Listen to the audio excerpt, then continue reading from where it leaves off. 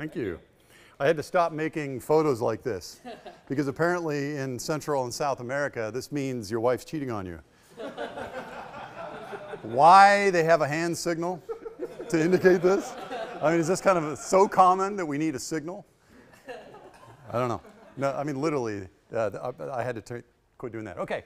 Well, anyway, hey, let's see how I'm going to do this. Thank you very much for the opportunity to talk to you about parsing tonight. I like nothing more than talking about programming and parsing grammars and that sort of stuff.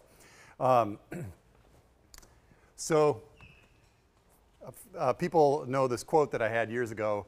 It says, why program by hand in 5 days what you can spend 5 years of your life automating? I've had to make a small modification to that.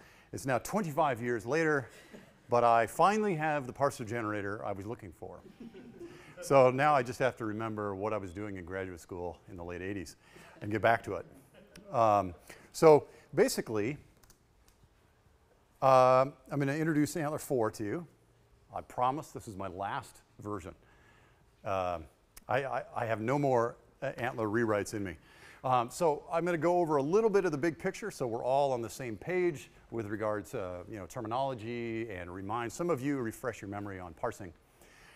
Then one of my goals with this version of ANTLR was to satisfy a very common problem, which is you're not really a language guy. How many language parsing theory people have we got here? Okay, we got a couple of freaks in the audience. But most of us, all we want to do is, okay, you got to parse Java or C# or whatever, but you don't care how it's done. You just want to get notified when you see a variable declaration, you see a method declaration, whatever. You want to divorce yourself from the grammatical difficulties and just focus on living in your comfortable Java space or whatever. So without any kind of really looking at the grammar, we're going to solve a real language problem. And then as we go along, I'll show you a little bit about the new version of ANTLR Works, written by Sam Harwell, my co-author of ANTLR 4. So as part of this whole attempt to make it easier to use ANTLR and to build language applications, I'm going to show you something about the listener and visitor mechanism that ANTLR can automatically build for you to help you build language applications that feed off of input streams. And then we'll do a really quick comma-separated value grammar just for fun. I'll show you the various tools, how that works. And then I will strut my stuff on adaptive LO* grammars and show you why that is so cool. Okay, so a couple of terms. So a language application's job is really to recognize input and to respond to that in some way. And respond means either you load in a configuration file or you interpret it or you translate it, something like that. And to recognize something means to be able to identify it's kind of like identifying the parts of speech. Like in English, you can say that's a subject, that's a predicate, this is the object. And then, okay, cool. Yeah, I need a little exercise though, so so you need to be able to identify the pieces of it, and you need to be able to differentiate that like an assignment from a return statement. Okay, so that's what recognition is about.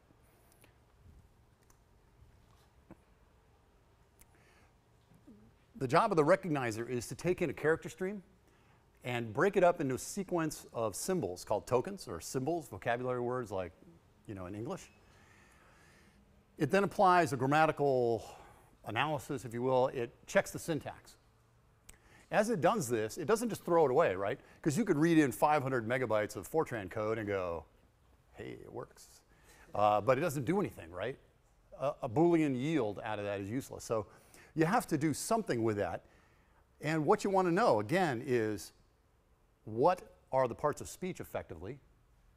How do you get those pieces out of there so that you can do something with them? So you may not realize it, but we're all so good at reading. But you remember when you first started, you were like, oh, dog, and then you keep going. You're looking at the characters and putting them together. And that's exactly what the human brain does. And that's typically what we do when we do language processing by computer. And if you look at that humu, nuku, nuku, pa, or whatever that is, you realize that your brain is actually looking for that damn space. And so you really are still doing breaking it up. And if you look at Morse code, it's even more obvious, right? Okay. So the result of this parse, in many cases, and in most applications that we're going to care about, the result is a parse tree. And a parse tree is a representation of the input. You can see in my leaves I've got on the bottom there the input. And little finger puppets. It also has named the parts of speech effectively for us, right? The nodes interior to this tree are the names of the rules that were applied to match that input. So it's not only the entire input, it tells you how it was matched. If you know how it's matched, then you know how to respond to it. So on the right side there, I've got sort of a description of some of the classes used by ANTLR in its runtime. And I've tried to be as parsimonious as possible. The parse tree points into a token stream, which is the set of symbols that were broken up by the tokenizer. And then those don't copy the characters either. Those point into the original character stream. And that's cool because then when you're in this parse tree, you could go all the way back to the exact character in the input stream of where something happened. Okay? And so this is all nicely tied together with a bunch of pointers. So how many of you have played with ANTLR 3? So there's some work involved if you want to build a tree, right? And there's even more work if you want to walk that with a grammatical tree parser, things like that. Kind of a long story, but I was asked to evaluate for anybody remember the Oracle Google Android trial? I was an expert witness for that, and they asked me to review the source code. I went in, and I was really, really surprised. I was thinking to myself, oh my God, this is going to be a mess on the inside, right? Really complicated bytecode manipulation stuff. Turns out it was really clean. And they used a visitor pattern to go through this. And normally I don't even like the word pattern. Because to me, it's just what programmers, it's experience. And then you have to have a book about it, and then, it's like a fad, XML or whatever. But, they really did something nice there. I understood what was going on because I knew what they meant by a visitor pattern. And anyway, so I started thinking more about the ANTLR thing, and I realized that what I do is not build compilers. I don't build compilers. That's the way I started, so that's why I was thinking those kinds of trees you had. But in the end, I translate, I do little interpreters, things like that. None of us build compilers. So I should modify ANTLR so that it focuses on what we do most of the time, which is to build these little things. And so the beauty is that now it will automatically build these trees for me. Just automatically. You can turn it off if you want. And it will automatically generate the infrastructure, the scaffolding for listeners and visitors so that I can have it notify me when things of interest happen. Okay, so imagine you go to a new job here at Boundary, and your boss says to you, I want you to read in Java code and extract an interface. So it's like your refactoring pattern in Eclipse or IntelliJ. What it means is, you flip the public, and then you get rid of the method bodies and all that kind of stuff, right? So this is a reference from an example from the book. So your first step, for most of you, is panic, right? What are you going to do? And then your coffee kicks in, and you realize, oh, well, let's just compile this stuff, right? And then let's look at the bytecode output and see if we can pull out.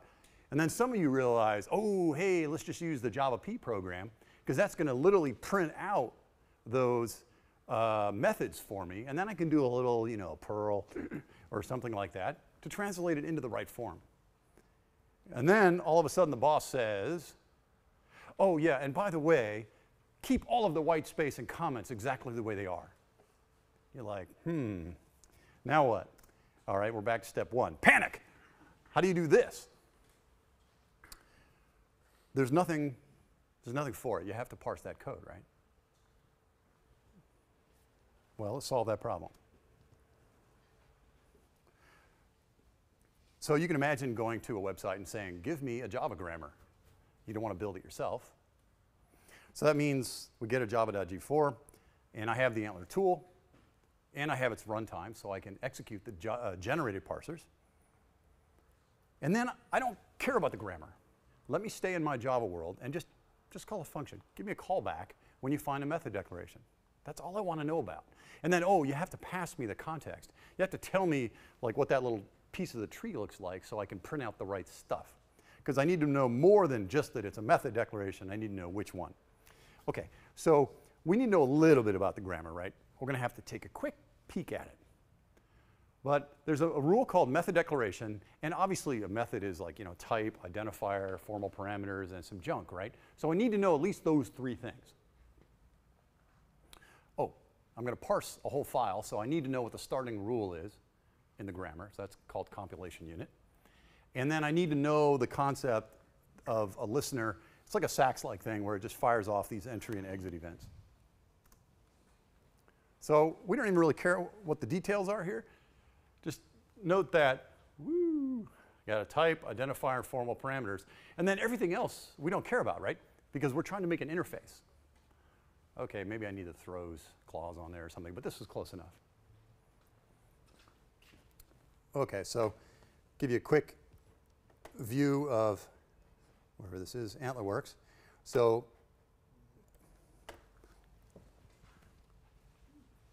this is a nice little thingy. You can run it, and you can generate grammars with it, and it'll bring up trees. And I'll show you all that in a second. But so this is based on NetBeans, so that means it's also a plugin if you want it that way. OK. Oop. Play. So we've got a Java grammar. We run ANTLR on it. And that's just a little alias for whatever the Java incantation is. And the result of that run of the ANTLR tool is to generate the parser, the syntax analyzer, the lexer, the tokenizer, and automatically builds two things. The listener interface, which looks like this here. You note that it's got entry and exit events, method calls, for all of the grammar rules. And there's something called a base listener, which is a default or blank implementation of all these. So if all you want to do is implement one method, you just subclass that and override the one method. Very easy. So here is the one method that we need to override. So when the parser has seen, we're actually walking the parse tree after the parse, but when we see a method declaration, this is the code that's going to get executed. And notice it passes me a particular kind of node. This happens to be a subclass of parse tree node or something like that, that is specific to a method declaration match, because I need to get the identifier, the type, and the formal parameters out of there. So it is specially generated, one context object for each rule in your grammar. And it contains everything matched by that rule. So you've got it all. You know that it was called, and you have information to get all the details from the input. And then in the end, I'm just going to print it back out, right? The type, the name, the args. Semicolon instead of the body. Done, right? So, well, we actually need a little bit of code so we can call this thing. So I'm starting out here.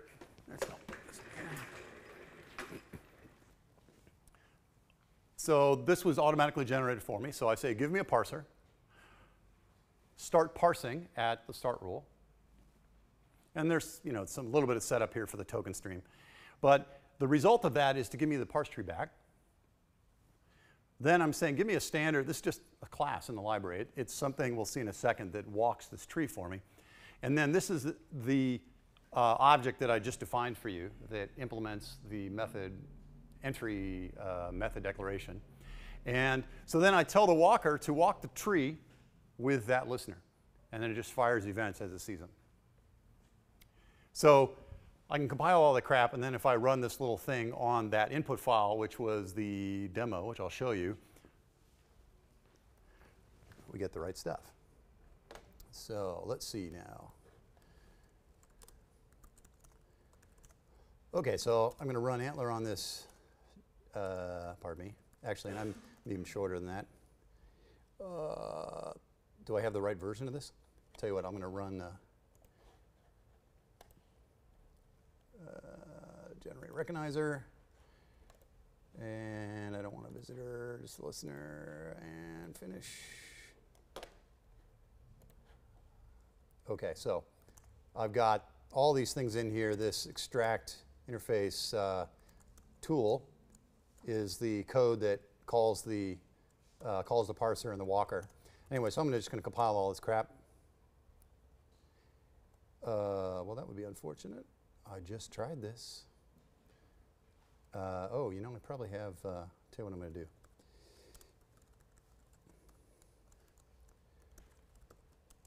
I may not have set this path up directly. Lib. Oh, I'll do like a thigh master here.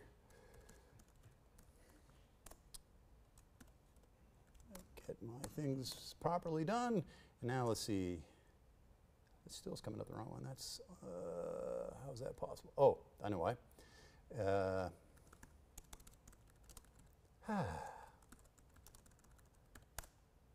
And then in principle, everybody is happy. I compile. And OK, so now I'm going to run that extract interface tool thingy.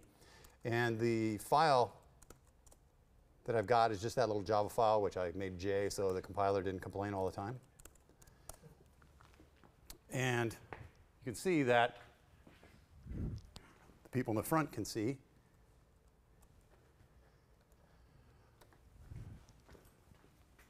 that it spit out all of the stuff with all the appropriate comments in there. Because I said, you know, get the start of this this method that we matched and basically print out until the end. And it got everything in between because, remember, it points back into the original character stream.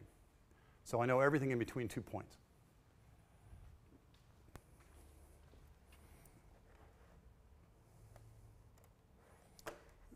OK. Any questions so far? Comments, social commentary? Yeah. You mentioned the sack style person. But you also said it's person the whole tree beforehand. Is there a stage? Yeah, it's not a perfect analogy. Parse the entire input first. You can actually put actions in the grammar still, but you know, so like if you're parsing a network stream, okay, don't make me a parse tree, and put actions directly in the grammar that are just like bang, bang, bang, bang, bang as I see stuff.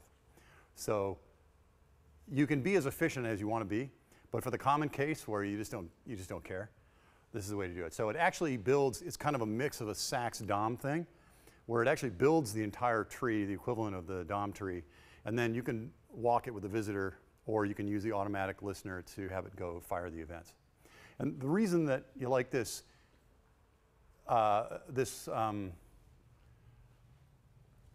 intermediate form, this parse tree, is because it's often the case that you want to walk something multiple times. My first, well, it wasn't a real job. My first task as a postdoc was to take this hideous Fortran 77 and turn it into parallel thinking machines Fortran. Anybody remember the thinking machines boxes? We called them blinking machines because they had nothing but a bunch of LEDs going boom, boom. It was in Jurassic Park or whatever. So blinking or stinking machines or whatever, you know. So I had to parallelize this thing. And it was such a mess to do this that I had a 15-pass translator. Because each pass, it was just so hard. You could only think about one thing at once. And so I gradually morphed it as I went along. Each pass did something else. And so that's why we like a tree. Otherwise, you got to reparse it, right?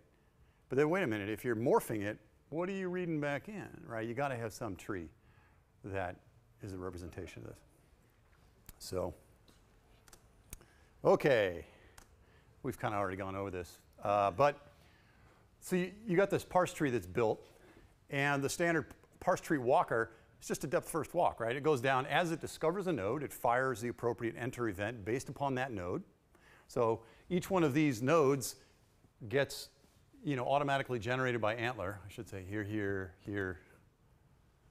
And so when the tree walker sees one of these, it just hits it with a message to notify.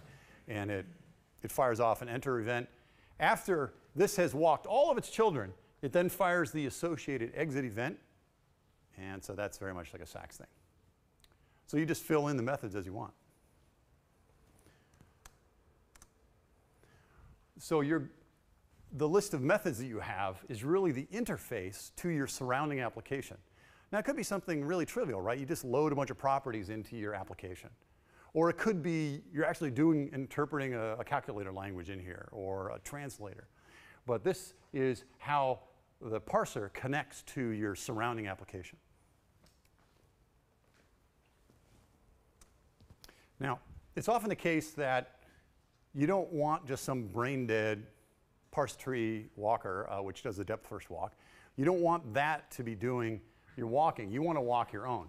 For example, if you have if you're parsing or traversing a tree that represents a program, and you have something that's if false and then 30 megabytes of nodes. Well, you know, if you're trying to be efficient and you're doing flow analysis or something, you might decide, oh, well, I'm not going to walk the children because I know this damn thing is false statically, right? So there are reasons you might want to walk this thing yourself. It's also the case then if I'm doing the calls that I can return values. So if you're building a calculator, this is really easy. So I've extended the standard notion of a visitor with a type parameter that says the return value. So every method in the visitor can return whatever you want. You like, I like. It's very nice. Let's see here. So then, yeah, on your visitor, you just say visit and give it the root, and it jumps over. Okay. Let's see, how are we doing on time here, Dietrich? You're fine. All right. Usually I have an internal sense, but I've just consumed enough salt that I think I'm having an aneurysm or something at the moment. You've only been going for about 30 minutes or so. Oh, I don't know when we that's perfect. Perfect. You can take as much time as you want. Yes, please. Well, you guys say that, but they may not. They're like looking at their watches, you know what the. Okay. Yeah, exactly. Yeah, when I start to get up and leave, then never. All right, let's look at an actual grammar, a simple little grammar. We want to parse simple comma-separated values. By the way, if you actually start looking at the filth that spreadsheets dump, that stuff, that's really complicated, you know? Yeah, whoever decided that like 2 quotes in a row is a single quote escaped should be publicly beaten. So basically what I want to do is I just want to parse a little bit of input. You know, and that's going to come back to haunt me. I'm going to be in a trial sometime, like, you know, trying to defend myself, and they'll whip back this video. Say, oh, so Professor Parr, you're into beating random humans, I see, yes. Yes. Only if they deserve it. So I don't know if I guess maybe we'll try to get this font size bigger. Let's see, what can we do? Maybe 24. Whoa. Okay, well, anyway, you can see, if I move this around, you can see that there are syntax diagrams and all that are automatically put in here, but we don't care about that. Oh, this is small enough. Yeah, we got it. Okay. So just to identify the elements here. The rules that start with a capital letter are lexical rules, an artifact of Yak from 30 years ago. And the parser rules start with a lowercase letter. So I've defined white space. You'll note, you version 3 people, that I've done the set notation, thankfully. And also, there's no action here in a random language. It's now understood that all of the common actions you want a lecturer to do, we can do it in a language-independent fashion, right? So my goal is to get actions out of the grammar so that not only is it application-independent, it's language-independent. So I can take the same Java grammar and generate a parser for it in Python, C, C#, whatever. Okay? And the way to do that is to keep all of the actions out of there. So this just says, throw that crap out. This is a greedy operator, non-greedy operator to match anything between here. It basically says while not, quote, match a string, an identifier. And so here's my start rule. Just by definition, I put it at the top. And I'm going to match a bunch of records. And a record is a field, optionally with 0, field, whatever. And then I have a new line on the end. Or nobody will admit it, but if you're a Windows programmer, then you'll have character new line. And my fields are very simple. I just got int and string. All right. What can we do with this damn thing? What can we do with this thing? Oh, right. Well, we could do a couple things. First thing I'm going to do is run it in the test rig. Maybe that's the only thing I'm going to do. Let's see, input.csv, what does that look like?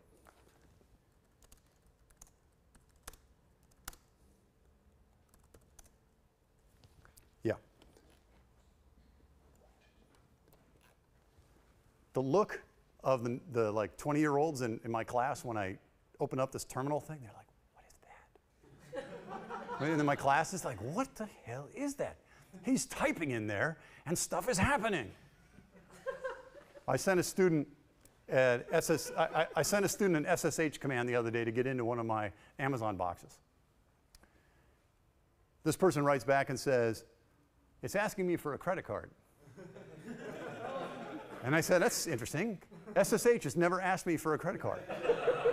And it turns out that they were putting this SSH command to connect to the remote server into the browser URL window. That was awesome. It was totally awesome. Next time the startup bubble crashes. Yeah. They'll be long gone. Yeah. But you know, it is weird. I'm trying to teach my students that, yeah, you know, you're just not going to launch a server by hitting run in Eclipse, right? Yes, sometimes you have to look through a little hole across the net to a server. But anyway, okay. So we've got a bunch of this data, and so I'm telling it to read that in, and I'm going to tell it to print out a bunch of crap. And so this gives me a parse tree. So the overall thing is a file, and then I have multiple records, and each file there's multiple fields. And I paid some really smart German guy to implement this algorithm made by an even smarter German guy to do optimal tree layout. And so it's much more compact than, well, this one's not as obvious, but it does a really good job if you have a complicated tree. So, yeah. Is there a way to optimize this so that it will actually take advantage of vertical space instead of? Not mine, no. Yeah, one could imagine. One could imagine a way to do that. But I said he was smart. I didn't say he was Einstein. You know.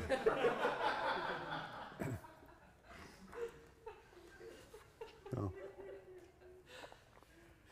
So, and this also prints out, you can see I told it to print out all the tokens, so it shows me, you know, what index of the token, the character positions, the string, the token type.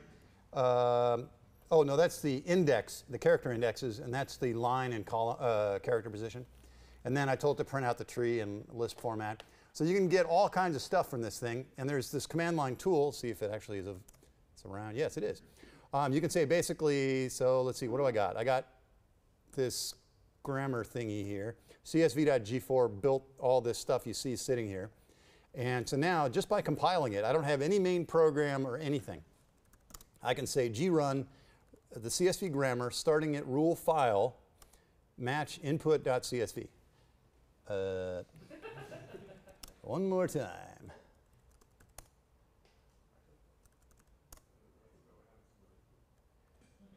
Let's see. Okay, let's see what happens. Let's see, it's probably grun alias again. I can fix that. You'd think I would have tried this earlier. I think that is going to be okay. grun. Here we go. Okay, that doesn't do anything because I didn't tell it to do anything. But I didn't get any syntax errors. So then I can say, print out the tokens. And it gives me that. I can say, print out the tree, and it gives me that. And I can say, show me the German guy tree. And there it is. And so there's lots of stuff. Yeah. If you go back to the grammar, Sure. how is WS used? Is that special? No, it's I could make it anything I want. Okay, so you don't actually, maybe I'm missing it. You don't refer to that. I never refer to it. That's right. Because what happens is, all of these lexical rules, they're kind of special. What happens is, the lexer says, okay, I've got a whole bunch of rules. Figure out which one matches at the current moment. And if it sees a white space, it goes, hey, I matched a white space. And then it just throws it away. Now, what if you had a rule that was like, white space followed by some stuff. Well, both are then, what's the right word? It speculates that both might match, and then it finds that one will match more characters, so it'll match the longest pattern. So if you had white space followed by, a bang or something like that, like, Python needs white space to be meaningful and so on. So there are reasons why you might actually not tell it to skip white space and so on. But yeah, it's just a bunch of rules that end up getting matched and then sent to the parser. How does it know not to skip white space with inputs? Ah, good question. So how does it know that this rule isn't just global anytime you see it ever? So what happens is, imagine that there's like a big decision that happens when you say, give me the next word in the input. And then it starts into a rule. But once it gets into a rule, it follows only the grammatical structure within that rule. So I could put, find white space here. I could do anything I want in here. And this is not affected. Okay. So, and then I don't know if it's working in this thing, but Sam has this select an input file. Okay.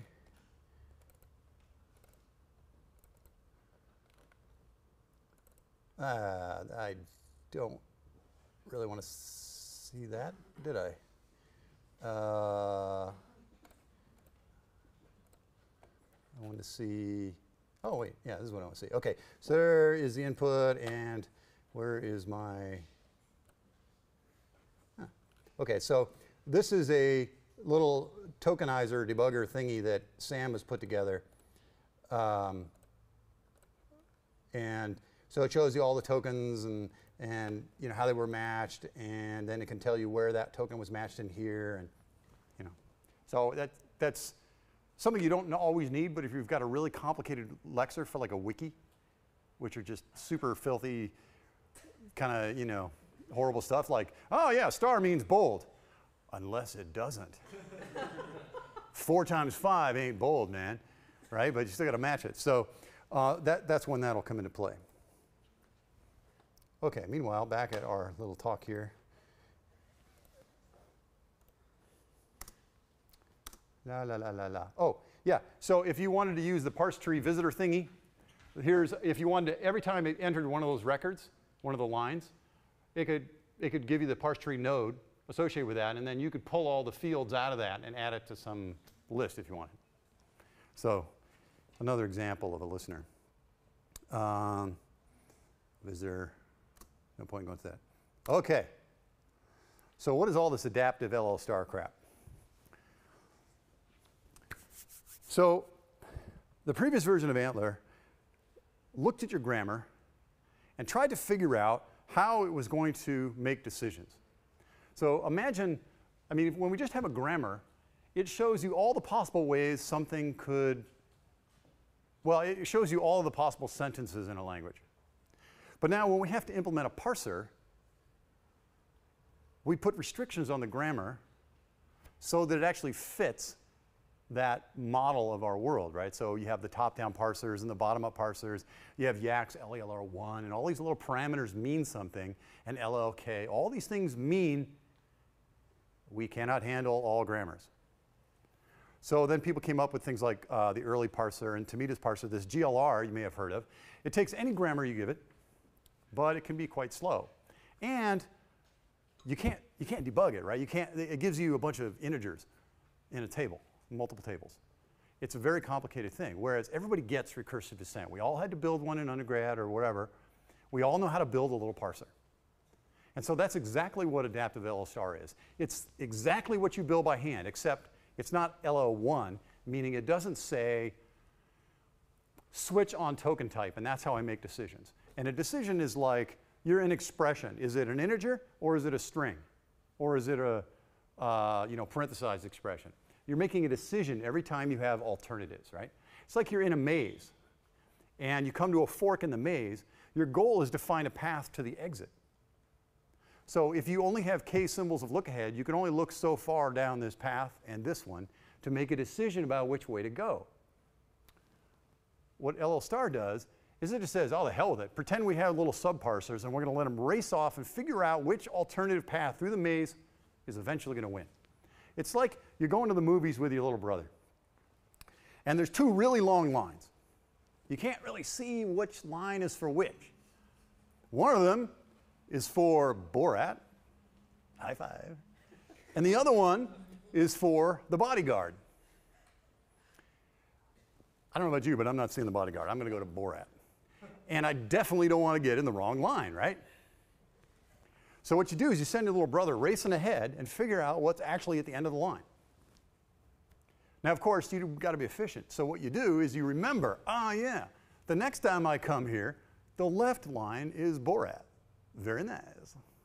Oh, wow, wow, right? So that's really efficient. You know, just get in the left line. You don't have to do that again, okay? So it is exactly what you would expect of a top-down parser generator, except it has this magic function that says, do what I need you to do right now. So we have to mimic backtracking without actually having the problems, right? Here is a problem that if ANTLR 3 were forced to backtrack across this, or if you've used a PEG before, it basically says choose the first alternative that matches. Notice what it didn't say. I didn't say choose the path that eventually leads to the exit of the maze. In other words, choose the path that actually matches all the input. I said choose the alternative that matches the current input. So when it finishes here, it says, oh, hey, I found an identifier, done. It doesn't match, excuse me, it doesn't match all the way to the end. So this is dead code. So if your input is like X++, this will never match in a PEG. And if ANTLR were forced to backtrack in this situation, that's also what it would do. So that really pisses me off. So don't worry about how, but basically it does an initial race ahead as far as it needs to only, and then records what it found so that the next time it comes through, it can immediately make a decision without any kind of complexity. And so once this warms up, it's kind of like a JIT, right? Once it warms up, a just-in-time compiler, it turns out that the new version of ANTLR, at least on like the Java grammar, is faster than the old one by a little bit. And we have an experimental version that Sam built that you can't read the code, but god damn is it fast. So that's why I kept my version that I can read, you know. But his is actually just crushingly fast. So now it takes a little bit to warm up, but once it does, you know, like you could even train a compiler, for example, on, you know, 500 gigabytes of Java code, and then serialize the internal data structures in the generated parser. It's a possibility. But anyway, okay. So the cool thing is, it always gets the right answer. You can give it any damn grammar you want. And as we'll see in a second, it can even take left recursive. I take it you all know the honey badger? Honey badger takes what it wants. It doesn't give a damn. All right? That has got to be the world's best video. You owe it to yourself to take a picture of that URL and take that home and try that out. We'll be here for 20 minutes watching this 10 times. I can't start it up. But so there's only one restriction. So this is what we call left recursion. It's like F immediately calls F. Well, you'd wait a long time for that function F to return, right? Because it's like F immediately calls F. So it just makes no sense in our recursive descent world. But I do this weird like grammar transformation, and I can always get rid of left recursion. And it always uses a notion of precedence so that I can do things like expressions properly. It assumes that the alternative specified first has higher precedence. So multiply and divide have higher precedence than this one, and so on. So it mimics this long chain of things. If you've done grammars before or hand-built parsers, you know there's this long chain of stuff. And the Java grammar, where did I go? I went from 172 lines to 91, and now all the expressions fit in one rule. So we're actually like left factors, all grammars? Yeah. It does not do indirect left recursion. That is the only caveat, and it is an engineering compromise, because if I can get away with that small caveat, then I go from like this horrible n cubed thing down to just quasi-linear. So it was a good trade-off. And I look at this and I go, oh, you know, that smells very much like a left recursive rule. So as long as you follow this basic pattern, that it's a binary operator, a ternary operator, a unary operator, or something else, which more or less covers it, then I know how to do the rewrite automatically so that this becomes a standard grammar underneath the covers. And it uses predicates to check the precedence of the previous. Like if you've got 3 plus 4 times 5, you want the multiply to happen first, right? Well, the code I generate actually has predicates in there to check to see what the precedence of the current operator and the next operator are, so that it does the right thing. Because this is a horribly ambiguous grammar, right? Because a little kid starts out, they say 3 plus 4 times 5. Why not do the plus first? Actually, I don't know why not, but you know, that's the way we do it. So this is a huge win. This is a much, much more natural way to do it. And the cool thing is, I'll also do the légère de main so that the parse tree looks exactly like this would generate, as opposed to something like this. Right? And you know, this, just to match an integer, you have to go down like 20 levels of precedence. You're making 20 function calls to match an integer. And guess what? You know, x equals 5, that's the most common expression you're going to see. So this will match it instantly. So it's bueno. Oh, that's it. So these grammars, you can give it pretty much whatever you want. Okay, there's a little bit of wrinkle with that recursion thingy, left recursion, but you can pretty much give it what you want. And it does full context, which is most likely meaningless, but normally parsers make a decision based on where am I and what are the next characters or next tokens. ANTLR also can take into consideration the call stack of how you got there. So if I'm in a method declaration and I'm trying to decide whether I'm going to match a method body or just a semicolon, I can actually check the stack to see if I'm in an interface definition or a class definition. Right? So that is technically exponentially complex, but you know, engineering, you know, in the real world, most of the time it ain't. So, so that works out great. And so I automatically build trees for you, and I automatically generate the infrastructure so that it'll walk all that stuff.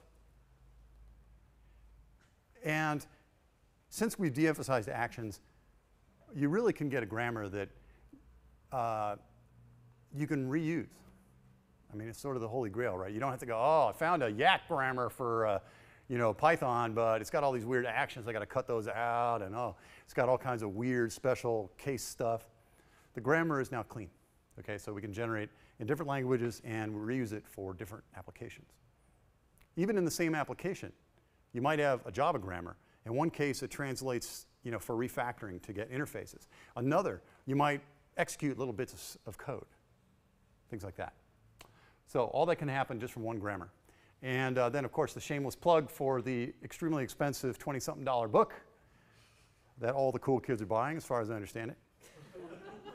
And what else? That's it. Questions? Yeah. Yeah. So this is less of a question, more of a tangent. Okay. So in a previous life, I was tasked with parsing wiki text. Ah. Yeah. Here we go. Yeah. Well, what does star mean? What's that? What does star mean? Is it bold? Yeah, exactly, right? So that was the interesting thing. So one of the things that I came up with, like, I only was ever able to get, so it's like actual, like, a Wikimedia corpus, right?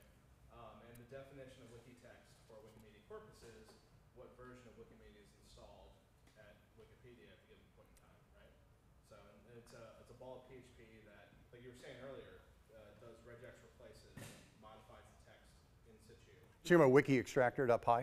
What's that? You talking about the wiki-extractor.py program, or? No, this is all PHP stuff. Oh, you did your own. Okay. Yeah, it was all Wikimedia PHP stuff. The thing that I was working on was Ruby at the time. Yeah, recovering Ruby at the time. But anyway, that being said, so what I came up with at the time, and I'm wondering if it's actually like a formalism or if it was just me being crazy. But one of the things that I came up with to actually deal with the fact that it's like the interesting thing I found was that the recognition of a token was fully dependent upon the context of the Yeah. token, right?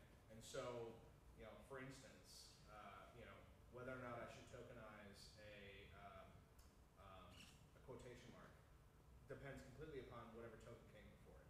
And so I actually put a stack inside of the tokenizer that I built Mm-hmm. in order to give that context. So it's like, okay, my stack looks like this, and therefore I can interpret this character as this token. Otherwise, I'm going to ignore it. I'm going to just make it like a different token completely. Is that formalized anywhere at all, or is that just completely? Indeed, it is. I can confirm that you are not crazy, sir. Okay, right. At least in this area. I can't speak outside of this, but I'm doing some statistics now, and I'm learning not to extrapolate. So what you've described is sort of modes, right? It's like XML, right? Are you in a tag, or am I outside of a tag? So it's very similar to that, except it's more complicated because you can have nested, like the Wikipedia thing is like it's got nested double brackets, it's got nested crap, right? And I'm unfortunately intimately familiar with this because literally just yesterday I was working with some students doing a bunch of Wikipedia parsing. And there's actually, somebody actually built an ANTLR 3 grammar for it that I started to look at, and I'm like, you know what? This is just as bad as all those regular expressions. But the new, but wait, there's something new. It's not that it's my idea, but it's an old idea of this lexical modes. And you can define effectively sublexers. And so what you do is if you're in the tag mode, you switch to a different mode, and then all those rules apply only in that context. Right. But what you've done is to add a stack to that, which effectively gives you the power of a pushdown automata, which makes you as powerful as the parser. Correct. Yes, which is what you kind of need. And so in ANTLR 4, you can have these modes, and you can say, switch to mode inside tag, or you can say push mode. Yeah. And then later, pop mode. Yep. Yeah. All without special actions. Yes. Yeah. So you don't have to put special actions in the grammar. So yeah, and of course we got, let's see. Oh, we can even do some really crazy fuzzy parsing. Like ignore everything inside of a method, but match the stuff outside. Now I'm not saying it's going to be super fast, but you can do some really crazy fuzzy parsing with this non-greedy operator, because we even have the non-greedy operator in the parser. So you can match, just scarf the entire center of a method or whatever if you want to ignore it. Anyway, so there's some fun stuff in this new version, and I think I finally got it figured out. For most cases, I think this is going to work out. What's it? This is it, man. Well, it better be, because I can't do another V5. I said that when I started version 4, I actually started fixing version 3, because I'm like, oh my God, this is a mess. And I can't leave a mess for people to carry on with. So I started kind of fixing it. And then I'm like, oh, wouldn't it be interesting? And then all of a sudden, this new adaptive LL* thing came around. Because then what I really want to do is leave a parser generator where you can just give it whatever you want, more or less, and have it be fast enough and useful and all. So, oh man, so there's a couple other things I want to do, but I don't know if I got a stomach for it. We'll see. But I'm going to keep maintaining the code, and I'm doing an academic paper on the parsing algorithm, and then I gotta get back to the 80s, and back to machine learning stuff. So, yeah. Any other questions, comments, suggestions? Could you talk briefly about the learning algorithm involved in adaptive LL*? Mm-hmm. Like, is it a probabilistic method? No. It is always deterministic and exact. Imagine, okay, so everybody gets the decision issue, right? The analogy is you come to a fork in a maze, and you've got 3 or 4 paths in front of you, and you got to figure out which one leads you to the exit. So a maze is an amazing analogy to parsing. Sorry, guys. It's, I got a few more of those. Stick around. Yeah, those are gold, man, gold. So imagine parsing analogous to a maze. You've got a passphrase written in your hand, and there are words on the floor of the maze. And the passphrase tells you, you match it up on the ground, and then it tells you which path to take, right? But what if you come to a maze, fork, And the next word is like dog. But every path starts with dog on it, right? Oh, now that's got me intrigued. All right. You can tell me later. Okay, so what you need is, so the first symbol of look ahead, we would say, does not tell you which path to take. So then you turn up your flashlight and you go, oh, look at the second word ahead, and maybe that'll tell you. But ultimately, in the worst case, you might actually have to just send your kid brother running through the maze to the exit to see if it reaches the exit, right? So the concept is, let's just launch, for every alternative path, just launch a subparser, like in a thread or something, just launch it. And then eventually they'll come to a dead end and die off. And eventually a single path or a single thread will have reached the end and you know you have success. But of course that's pretty inefficient, right? Because what if you get 10 words ahead and everybody dies off but one alternative? Then you know which one to predict. Remember, we're not parsing, we're predicting. Because then we're going to resume the regular parse process and use the thing you can step through with the debugger, the normal parser. So the trick is to, in pseudo-parallelism, in lockstep, have all of these sub-parsers march ahead. And eventually they're all going to die except one. And ignore the case when there's more than one. And so that's your prediction process. The alternative associated with the sub-parser that is the sole survivor, that is the prediction you make. Okay, so if you're at an expression and the only parser that survives is the one associated with a function call, then you know that's the one to predict. Now, remember the fact that the last time you saw that exact sequence at that location with that exact call stack, because maybe you called from an assignment, which was called from a method, which was called from a class, you record all of that crap and you freeze dry it. And then the next time you come back, you say, oh, is it the same stack? Am I in the same spot? Do I have the same like ID, left parenthesis, ID, right parenthesis? I do. Oh, I know what that answer is. So you just think of like a little map, right? I map input sequence to predicted alternative at every spot. And so the next time I come through, it's a hash table lookup. I don't have to do these subparsers. So you kind of take it in the shorts the first time you hit a decision, right? But then you record all of this information, and then the next time you come back, it's really fast. And that's why it warms up.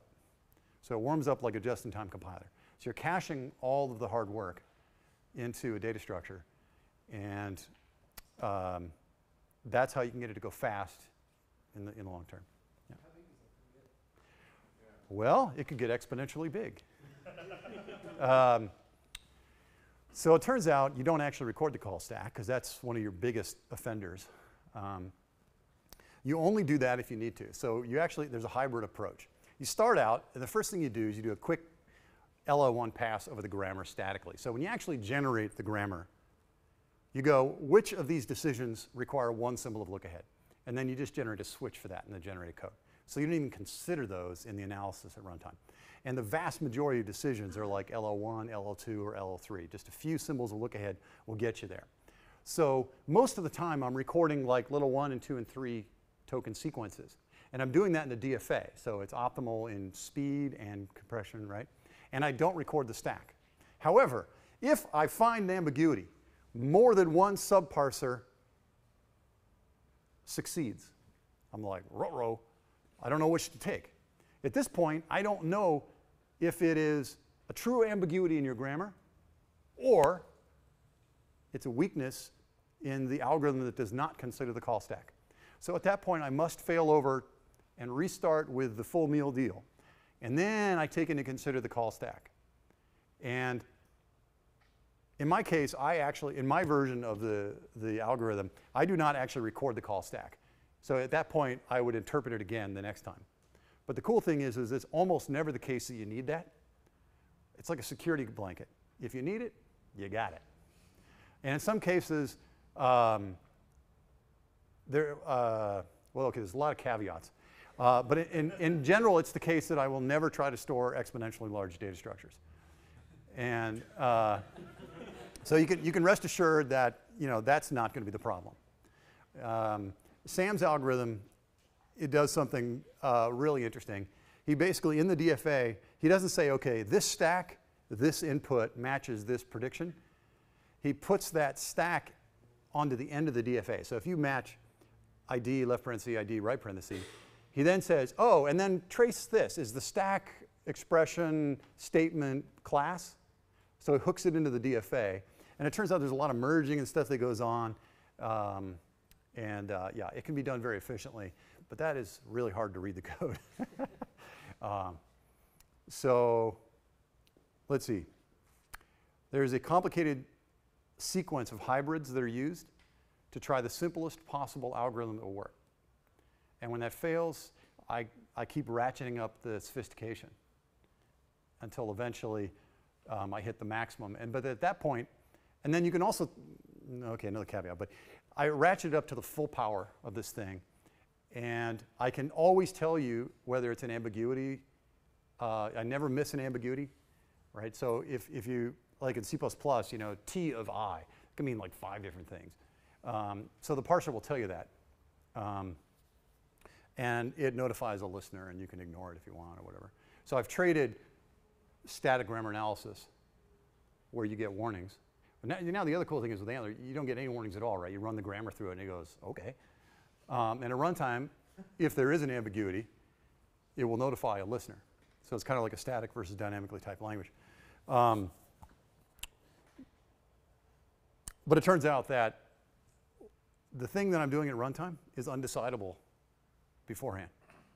And so that's why this is much more powerful, because I've shifted everything over. I literally take a copy of your grammar, and I turn it into this internal graph data structure, serialize it with your parser. And then I do grammar analysis on the fly. So maybe any other quick questions we can get Dietrich up here? I was going to ask you to expand on the last point a little bit, but that's probably going to take a little too long. OK, yeah, well, we can talk offline. But Dietrich, we should probably get you started. Oh, we should. I was going to ask you Oh, real all right. quick, OK, go ahead. So let's say you fire off multiple parsers. What if they all fail? Like, how do you know which errors to actually report back? Oh, that's a good question. You just wrap it up. The simple answer, well, you go as high as you can, and then if you still get if nobody succeeds, then you have a no viable alternative situation, and it's a syntax error. So the question is, you know, what do you tell the user? And I think, let's see, what do I do at the moment? I think I basically say, here's as far as I got in the furthest case. And I say, this is a syntax error. In some cases, I can be smart, right? Because if I get eventually a syntax error, but I went through a bunch of rules successfully to get there, then I can be smarter and let it continue, and then eventually fail closer to the error. And so, and yeah, the error handling is actually better in this version in a number of ways. You build up, excuse me, the entire tree before kind of putting out the SAX-like events. Right. Is there a way to get a partial tree if, for instance, you've got a file that doesn't match the grammar, but you want to see what's at the start of it, or if you've got something streaming over a network and you haven't actually seen the entire content yet? In general, you would want to have something on the front end that chunkified it, right? Like for a protocol, like NNTP, FTP, all these things, they're all going to be like line based. So that's easy enough. You can break it at the line level. You can't always do that, and in which case I couldn't build the tree for you. But as long as you can give me a finite chunk, then, and usually that's the case. Yeah. It's rare that you have to see all the way to the end of the universe to to really decide what the errors are.